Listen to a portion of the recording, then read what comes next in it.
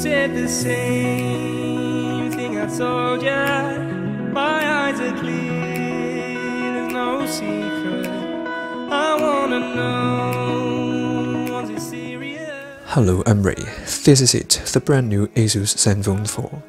By the way, huge thanks to Asus for sending me not only the phone, but also this one-of-a-kind special edition package. Let's unbox it.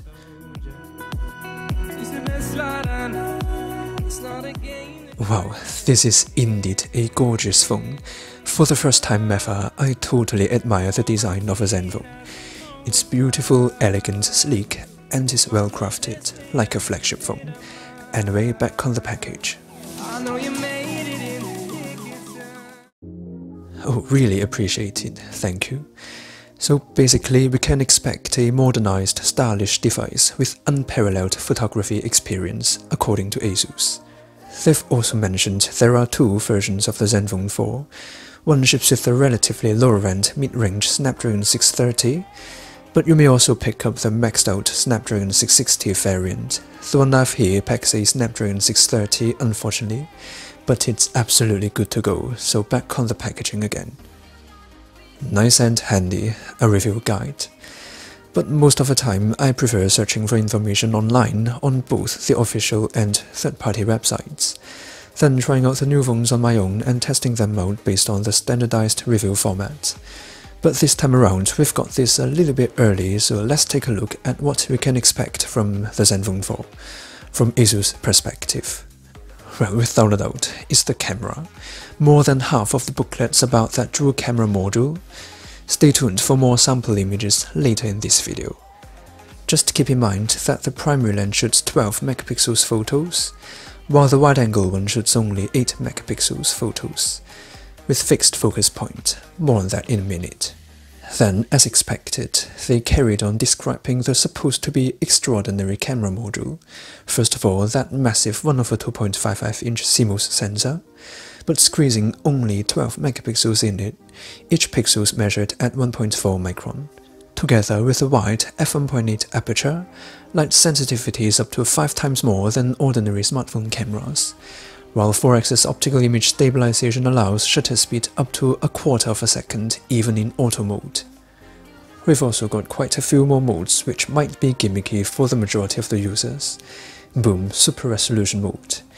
But does it really help lift up the image quality though? We'll come back to this in a minute.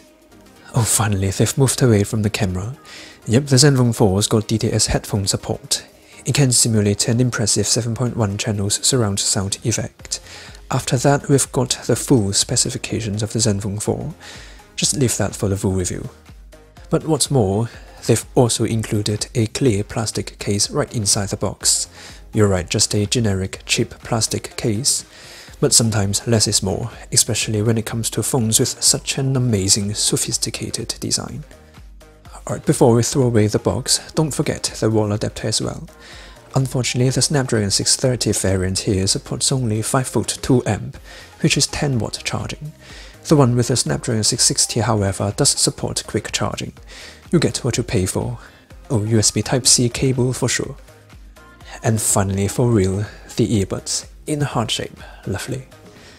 The packaging's really impressive, again, huge thank you to Asus. Now, time for the Zenfone 4. It's the absolute best looking Zenfone ever, not one of the, as they've finally managed to ditch the camera bump, while maintaining the essential optical image stabilization module. The crazy responsive and quick fingerprint sensors also on the front. There's literally nothing on the back, just the iconic concentric metallic brushed pattern and the reflection of the glass. Beautiful. It's also worth a mention that this midnight black's actually deep sea blue, while the flares and the reflections shine like nothing else on the market. But the dark color scheme helps it remain low profile. Yep, time to check out the camera. It is another phone with a dual camera setup, but the logic behind it is nothing alike to the iPhone. The LG G6 instead, the secondary lens captures a whopping 120 degrees field-of view, while the 25mm primary lens captures a field-of view of 83 degrees, and is on a par with those flagship phones that double the price on papers. Again, the IMX362 image sensor, with the aid of the newly added RGB sensor and the wider than before f1.8 aperture, it should be able to capture bright images under all lighting conditions, with accurate colors. And this time around, not only has it got 4-axis optical image stabilization, but also an additional of 3-axis electronic image stabilization for video recording. On papers, the Zenfone 4's got one of the best cameras out there. What amazed me, however, is not those hardware, is the new camera app. Yep, the Pro mode, we can manually set the exposure time up to 32 seconds, and ISO as low as 25. The focus, exposure and white balance can also be adjusted manually. Apart from the Pro mode, the Zenfone 4's got probably all the features that we can think of, even GIF recording that's rare even on flagship phones. Then the super resolution mode we've come across earlier. The image noticeably sharper and crisper, but the difference in the details captured is barely distinguishable. Slow motion, however, is another surprise. It captures 240 FPS slow motion footages in 720p like a flagship phone, but you can always dial that back to 120 frames per second for sharper details in 1080p. The wide-angle lens in the meantime is pretty straightforward. It's a 12mm lens that captures 8 megapixels images with 120 degrees of field of view. It's not necessarily a zoom lens, but Asus managed to simulate the bokeh effect using only the primary standard lens. The trade-off is not detecting the distance between each layer of objects optically, but human faces instead. It does blur out the background aggressively, but the effect's kinda unusable. And it only works when you're shooting portrait. I don't mean portrait, it's not a universal bokeh mode. Move on to the wide-angle lens. Shooting on the wide-angle lens like moving 2 steps backwards compared to the standard lens.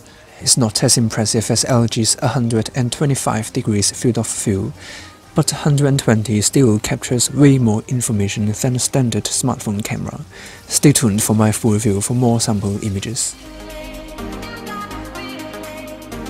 And before we end this video, the Zen UI is also noticeably smoother, lighter and more mature than before. It carried all those crazy personalization settings from older generations Zen UI, while the interface still mainly follows the outdated Android 6.0 style, but the font, icons and the color scheme of the entire interface have been modernized and are way more unified.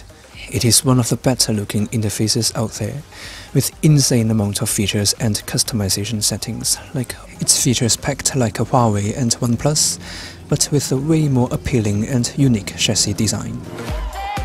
At the end of the day, I've been using it for about 2 days time. My first impression is beautiful, delicate and stylish. We can tell it's a Zenfone from both the hardware and software, but they are refined to a whole new level. With a magnificent dual camera system, costing way less than half of a Note 8, it is indeed a remarkable mid-ranger. Stay tuned for my full review for the battery life test, speed test, and of course a deeper look at that camera.